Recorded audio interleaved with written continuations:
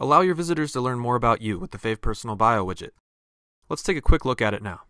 Alright, so we're here on Mr. Ben Franklin's site, and over here we can see the Bio widget. Nice and prominent. You'll see we have a number of profile pictures we can click through, a brief title and description of what Ben's all about, and then at the bottom here we have links to all of his other online profiles. Let's take a look at how we can customize and set up the Bio widget for our site. From the front end, we can just go up to the admin bar here, and you can see the Bio widget. Just click that.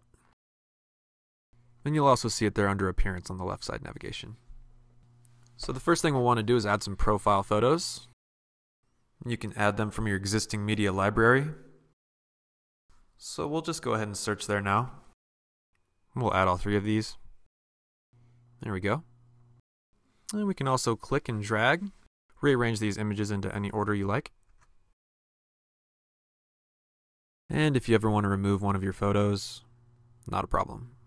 So we'll want to go ahead and add a title and a little bio content for Ben here. And let's go ahead and add a link here. How about Facebook? Ben's pretty active on Facebook, so we'll put that one first.